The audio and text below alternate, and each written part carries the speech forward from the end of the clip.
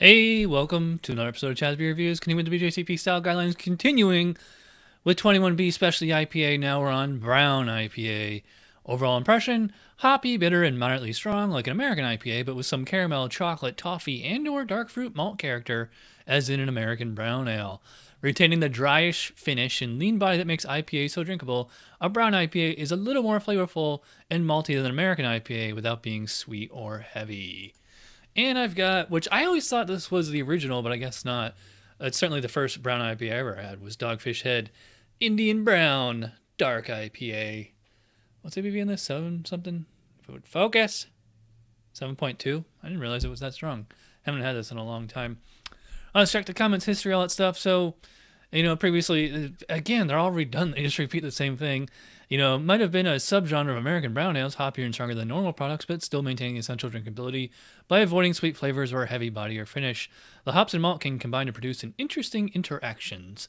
And under history, they say, it was known as hoppier American brown ale or sometimes Texas brown ale despite origins in California. All right, so characteristic ingredients similar to American IPA, but with medium or dark crystal malts, lightly roasted chocolate type malts, and other intermediate color character malts. Say malt enough time. May use sugar adjuncts, including brown sugar, American New World finishing hops. And again, choice of hops and character malts is synergistic. They have to complement each other, not clash. Look at our vitals, 40-70 IBUs, 11 and 19 SRM, 5.5, 7.5 ABV. And this is, of course, the first on the list of the commercial examples. So, let's dig into the aroma here. Well, I'm definitely getting a classic American brown ale. So those, they said the chocolate, the lightly roasted dark crystal malts, I'm getting those. I will say it's sweet, but it's not like super, super sweet. So just like, yeah, a little bit of a caramel or a toffee. As far as like the hops, I mean, they're there. They're more of like a floral kind of a hop. I would not say that they're citrusy. Maybe like slightly piney, but it's more floral or earthy. And also this bottle is like 5 months old, so they might have faded, some by now. But yeah, it's a good smelling beer. It could pass on the nose as just a brown ale. Let's check the specs on aroma. Whoops. It's long. A moderate to moderately strong fresh hop aroma featuring one or more characteristics of American and New World hops. All right. Well, they say moderate. I would say moderate. True. Many versions are dry hopped and contain additional fresh hop aroma. This is desirable, not required. Grassiness should be minimal. If present, no grass. A medium low to medium malty sweet aroma mixes in well with the hop selection and often features chocolate, nuts, dark caramel, toffee, toasted bread, and or dark fruit character. All right, well, check on that. Yes, true. And that's interesting. They say as low as medium low to medium. So yeah, I would say it's about medium. Fruitiness from yeast may be detected in some versions, though neutral fermentation character is also acceptable. If there's yeast touches in here, I can't really tell. Restrained alcohol note may be present, but this character is minimal at best. 7.2, I am not smelling any alcohol. Any American or New World hop character is acceptable, but new hop varieties continue to be released and should not constrain the style. All right, so yeah, it smells good to me. It smells more like a traditional brown IPA or traditional brown ale than a brown IPA.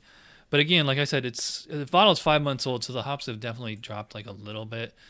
I will go 9 because it was still within the guidelines. It's just not, as good as it could be. All right, so holding this up to the sunlight, it is a beautiful ruby color on the handle. I don't know if that's picking up on camera. Otherwise, kind of a brown body. It had about a 2-finger head when I poured it there. Let's see what the SRM is. So down, the light part is 17. The dark part's like maybe 27 to 34. It's kind of hard. It's always hard to judge the dark beer colors. Let's check the specs on appearance. Color ranges from reddish brown to dark brown, but not black. True. Frequently opaque, but should be clear if visible. True. Unfiltered dry hop versions may be a bit hazy, medium-sized, cream-colored to tan head with good persistence. Absolutely true. So totally on point for the appearance there. Full 3 out of 3, as a good commercial beer should be. All right, so let's dig in here. Cheers. So yeah, up front, I'm getting like a little bit of chocolate, the classic brown ale kind of flavors. The confectionery flavors, sweet, but far, far from cloying. It's not a Southern Tier creme brulee or something like that. And the hops are there too. So like up front, they're kind of like a floral, I guess some of the aroma, kind of floral, earthy kind of thing. I would not call them spicy. I would not call them citrusy. I probably wouldn't call them dank, really. Yeah, so you're getting floral hops up front. Like they're subtle, and then once it hits the apex, starts going down, you're getting a bit stronger of a bitterness, along with like some little bit of like a roasting malt. So you're getting this like kind of crunchy, kind of toasty kind of flavor. It's pretty nice. Man, I haven't had a brown ale in a long time. Forgot how good these were. Yeah, so it's an interesting mix because you've got sweetness and bitterness, and they're really well balanced. And you wouldn't think like, you know, those kind of flavors would go well together, but they actually do pretty well. 7.2 ABV, no alcohol flavor, no alcohol warmth or heat or anything like that. Yeah, so to me, I think it's like really well balanced. I think like the hops are, you know, not to sound a broken record, I think the hops have dropped a little, but I prefer like that more resiny kind of piney fresh hop kind of thing. But you know, what's here is nice. So let's check the specs on flavor. Hop flavor is medium to high and should reflect an American or New World hop character. You can read the rest. Medium high to high hop bitterness. Yeah, I'd say, well, they say medium high. I would probably put about medium. Malt flavor should be medium low to medium and is generally clean but malty sweet up front with milk chocolate, cocoa, toffee, nutty, biscuity, dark caramel, toasted bread, and or dark fruit malt flavor. So yeah, I mean, not all of those, but quite a few of them, you know. The nutty, biscuity, chocolate, toasted bread, true. I would not call it fruity. It's more like in the kind of grainy, bready kind of a thing. The character malt choices and the hop selection should complement each other and not clash. True. The level of malt flavor should nearly balance the hop bitterness and flavor presentation. True. Although I think like this one's really well balanced because the hops are just a little faded. Low yeast derived fruitiness acceptable but not required. Like I said, really not getting any fruit or yeast esters. Dry to medium finish. Residual sweetness should be medium low to none. Yeah, I agree. It's I'm not getting any leftover sweetness. Just like the hops linger and like there is like a tiny little bit of a malty aftertaste. I would not call it like sweet or anything. The bitterness and hop flavor may linger in the aftertaste but should not be harsh. That's what I just said. A very light, clean alcohol flavor may be noted in stronger versions.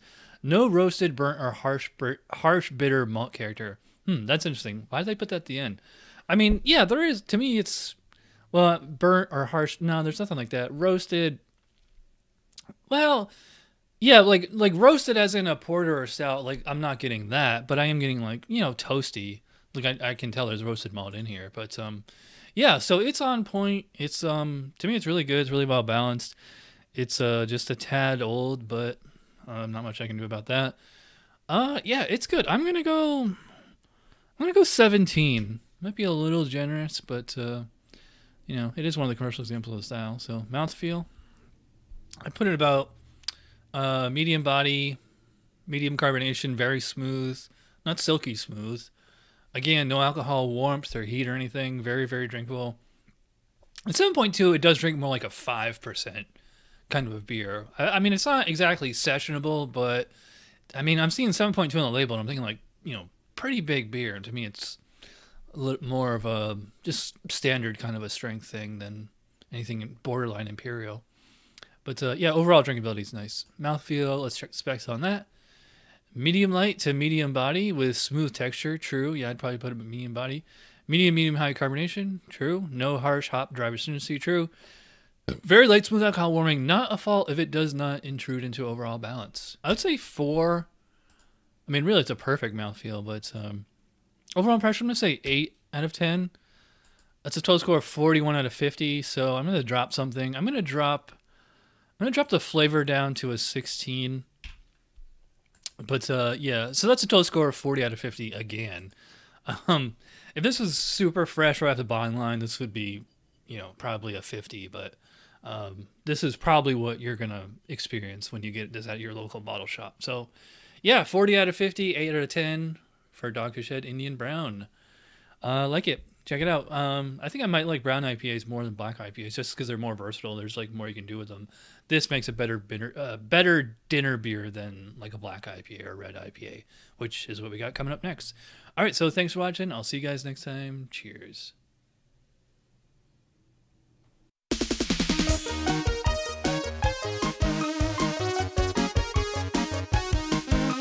Somebody brewed it, Chad just reviewed it. Thanks for watching Chad's beer review. Trust me, the next episode will be a lot better.